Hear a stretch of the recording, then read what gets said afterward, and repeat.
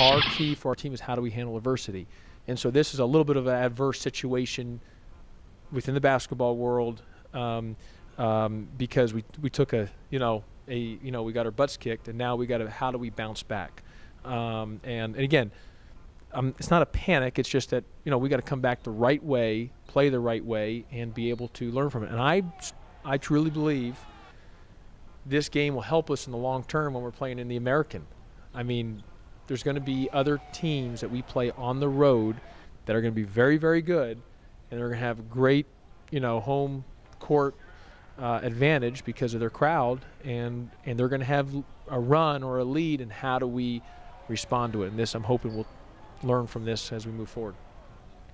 I want us to come out and play great and have great intensity and fire, and like I said, I had no issues with our preparation or how I felt ready to play. I just felt last game, I just felt it was just, it's a buzzsaw, and kind of a perfect storm both directions. And so I want us to play great, see some improvements we've made from the last 2 days, and go from there. And I mean, Nicholls State is, look, they're well coached. They've got good players. They're a good team.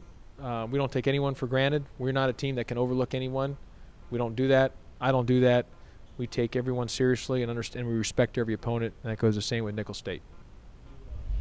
It was only the second game of the season, and it shocked us. We had people in the locker room crying and stuff. So, just seeing that, that makes you want to go out there and fight. The next games, whoever we got to play. So, yeah, it hurt hard. It hurt a lot to lose against them. So, you learn a lesson from it, and hopefully we get better and continue to work and just get better, because we got a lot of tough games on this schedule. So, if we're gonna sit around and talk about it every day in the media about it, it ain't gonna do us no good. We got to go out and work hard and practice and stuff, and prepare the right way, and go out on the court and perform.